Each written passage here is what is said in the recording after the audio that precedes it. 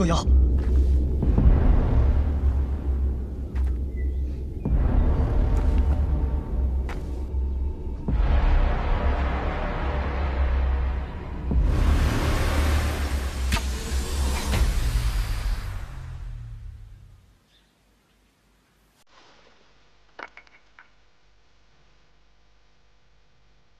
臣女有个要求，希望殿下可以答应。说来听听。婚宴期间，两国不得开战，不然我的夫君要上战场。当真要惩罚？太子殿下亲自赐的婚，哪有不办的道理？好。还有，殿下答应放过这些俘虏，想必也不会食言吧？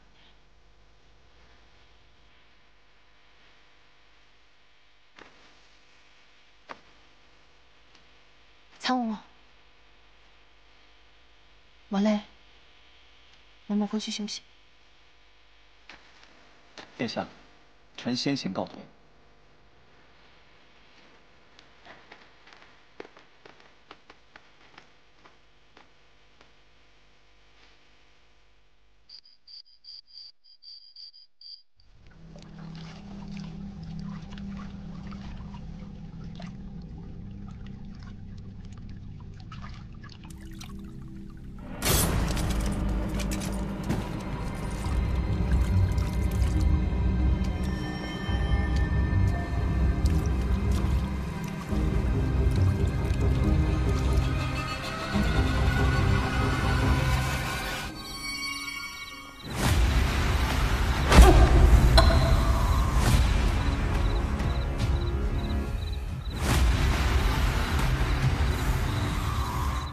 殷若水，别以为你换了张脸，我就找不到你。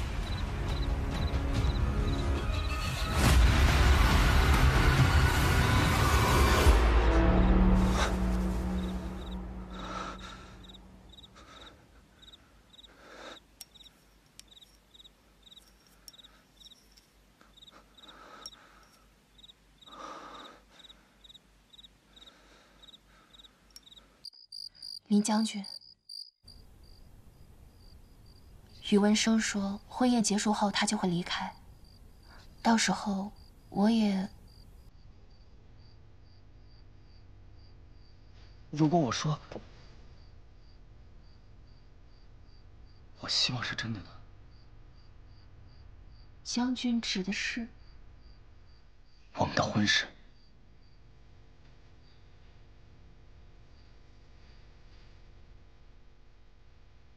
如果我不是南疆国的将军，是不是我们就……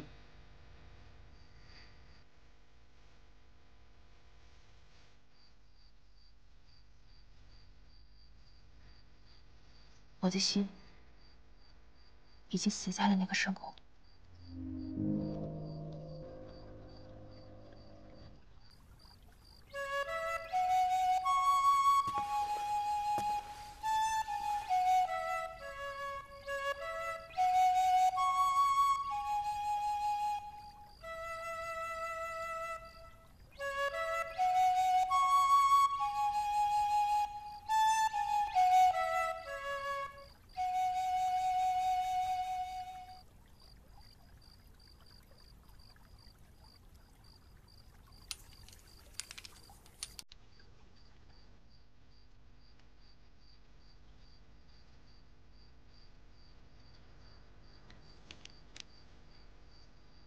如果他不是你，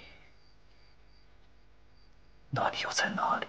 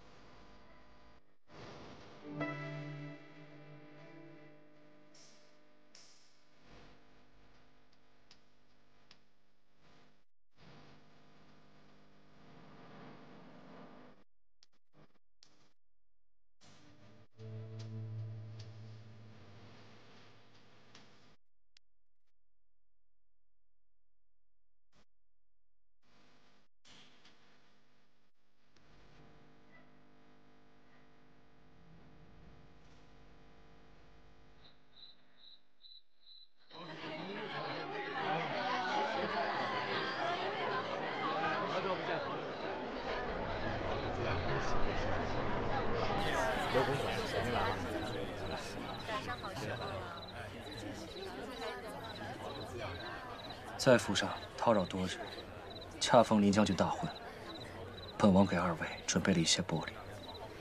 微臣领旨谢恩。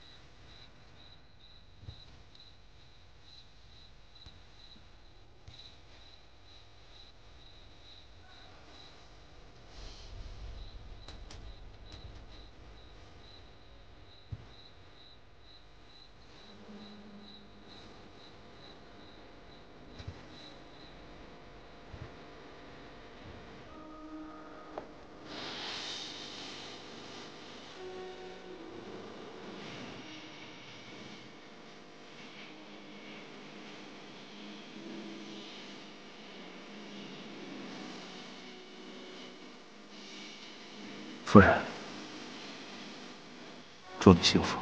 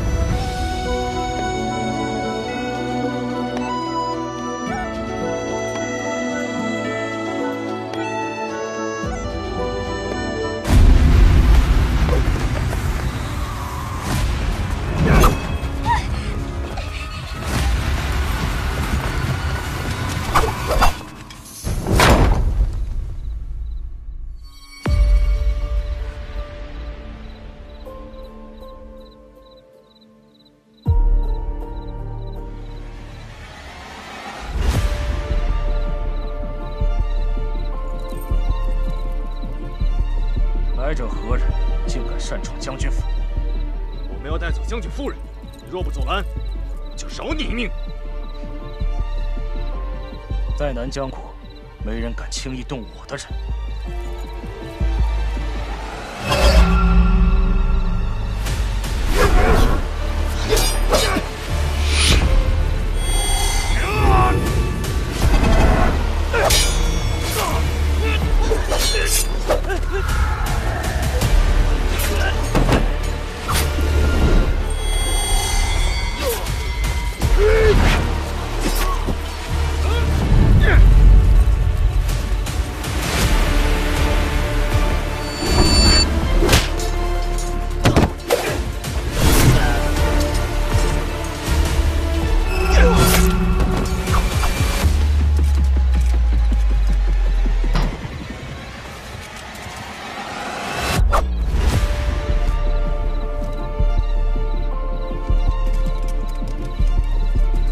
说，谁派你来的？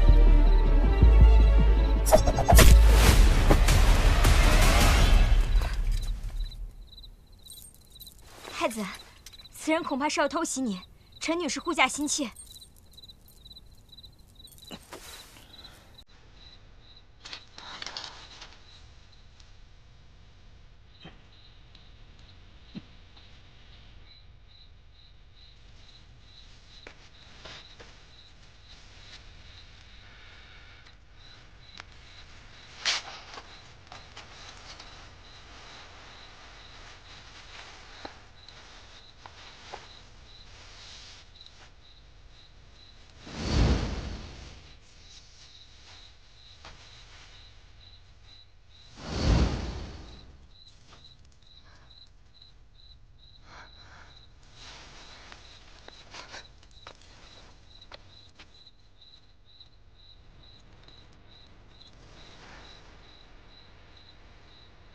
传太医过来。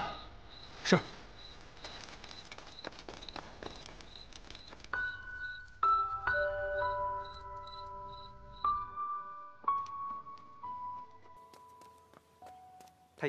我带您去太子那儿。啊，请问将军夫人是哪一位？太医问内人，是有何事吗？太子特意吩咐老臣来为将军夫人问诊，协助将军此次顺利降生。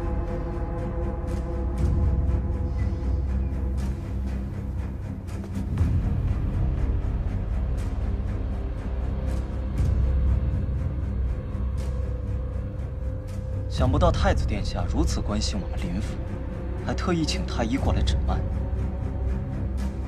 将军府为南疆国征战四方，本王自然要多加关心。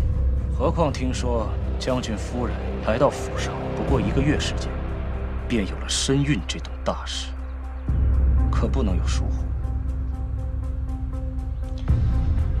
只是。 父皇知道将军府世代忠良，对将军府信任有加，多年来命本王暗中扶持将军府，希望林将军有朝一日能够与南宫家的实力抗衡。